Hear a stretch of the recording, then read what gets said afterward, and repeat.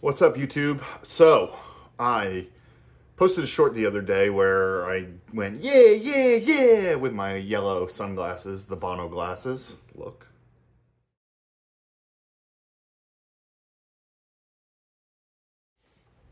Seriously, though, tell me I'm wrong. Anyways, so those are to help brighten things up. And then I also had a Blacklight in there. Let me go get it.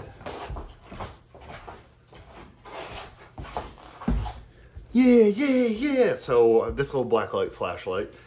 And what I didn't show is that I put UV dye into the oil of the engine to find a leak.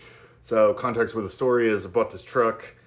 I park it, I drove it, I did a little work on it, and finally then I parked it, and then the next day there was a puddle of oil on it. I laid underneath, and I was angry because I thought it needed a rear main seal or the oil pan was leaking, and if you've done an oil pan on a 7.3, I don't have to tell you more. Nightmare. Engine's got to come out to do it properly. And you use like a plate compactor, sealant, glue this thing together. I've done 4 or 5 in my lifetime. A few on OBS Fords and a few on that 02, 01 body style. What do they call those? I don't know. The F-150 they call jelly beans, which is funny in those years. Anyway, so you put dye in the oil, you put these on, and then you use this Blacklight, and the dye will find the leak. So I was really relieved that on the 7.3, you've got that, they call it the Valley of Death. Some people call it the Valley of Death. Rightfully so. You drop something down there, it's bare to get out of there, maybe a magnet. Plus you've got like the covers, the fuel filter bowl, you've got the H-pop, and the fuel pump on the OBS is down in there. So, yeah. I was relieved. I went in with the light and just found that probably the O-ring on my high pressure oil pump, oil fitting, that's leaking. So my head was telling me I needed to take the engine out, take the oil pan off, and do a rear main seal. But truth is, it's probably like an 84-cent O-ring. So the dye, it's like $8 a bottle, something like that on Amazon. The light, all said and done, 35 bucks to find out I don't need to pull the engine and I just need a little O-ring.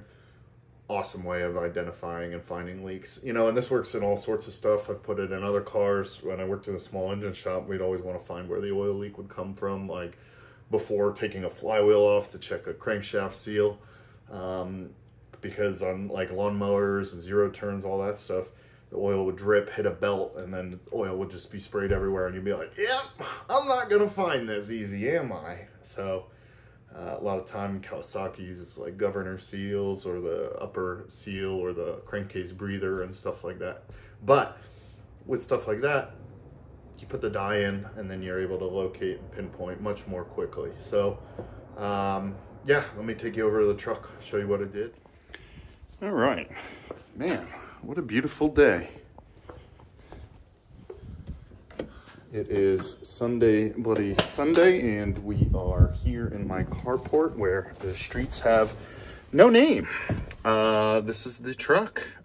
So the other day, I was driving it, and then I got it home the next morning. I came out and found this. That's where I started to get a little perturbed and freaking out, because if you look closely, you can see like the oil on the bell housing and this clutch cover and the oil pan here, and I started going like thinking the worst, doom and gloom. What am I gonna need? An oil pan, rear main seal, and everything. And then I said, I was tired, exhausted. I went inside. I'm like, I need a fucking brake, effing brake. Yeah. So then the next morning I ordered the dye. So let's see, the dye I ordered was this Auto Pro. You can find that on Amazon. They make it for engine oil, transmission. There's other different ones for coolant, just so you can find that. And then what else? We're gonna need a little light here. So cool. I'm gonna pop the hood now for you. Give me a second. So what you do with that oil is you put it in your crankcase. So in my case, I put it in a valve cover here. Where you put it in on your vehicle will be different, but you put it in and then it's not, you still won't find what you're looking for until you run and drive it, because she moves in mysterious ways. So put it in, run it, and drive it. Getting a little carried away with the U2 stuff. So I ran it, I drove it, and here's what I found.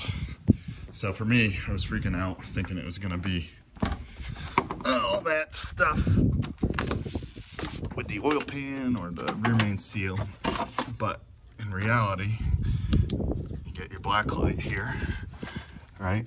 And then I'm gonna look, you can see the fitting there. Look at that. So there's a UV dye, ran through the oil system, came out from that high pressure oil pump, dripped down into the valley, and you can still kind of verify in the valley too how it leaked there. So then in the back of these, there's a hole in the back of the block casting. So it dripped out and went down the back of the engine to that spot. And that's it. That's really all there is to it. So I will take care of this leak with or without you.